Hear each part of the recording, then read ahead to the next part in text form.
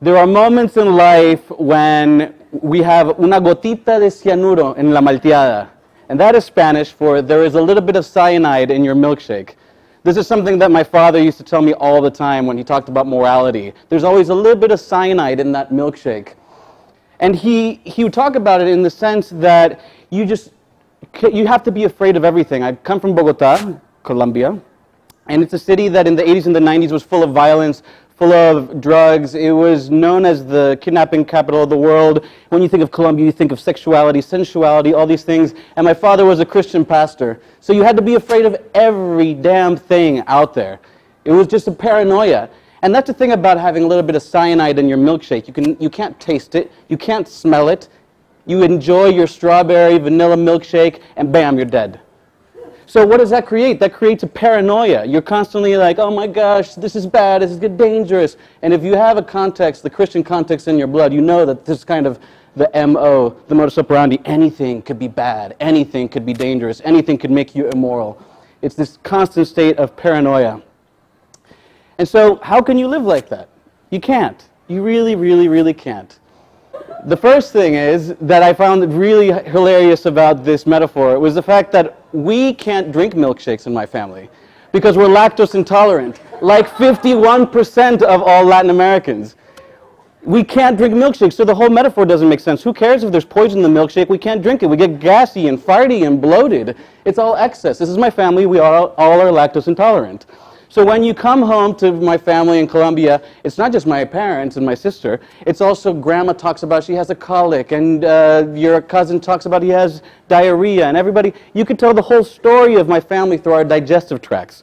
And as a documentary filmmaker, I've wanted to do a documentary about our digestive tracts, what it tells about our family.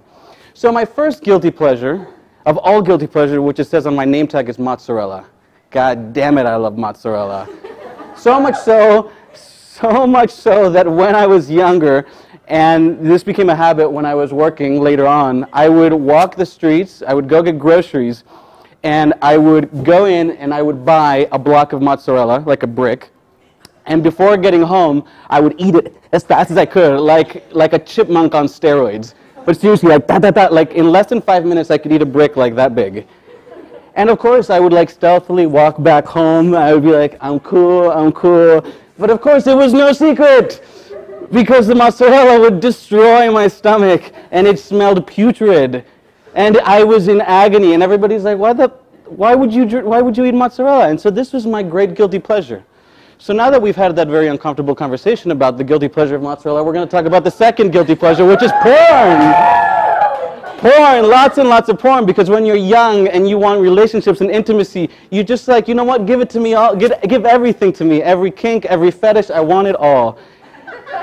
You want everything. And the thing is, you know porn, and I know you do, Porn gives you everything.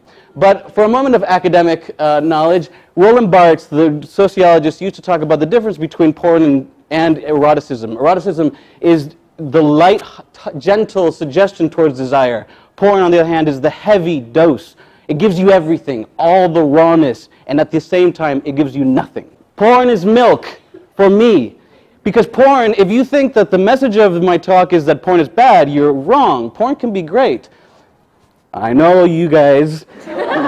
But the truth of the matter is that porn, when your body doesn't have capacity for it, is excess. It leaves you bloated. It leaves you gassy and farty. And in a world, and this is where I get to me being a documentary filmmaker and somebody who does media trainings, we live in a world in which we are oversaturated with media consumption.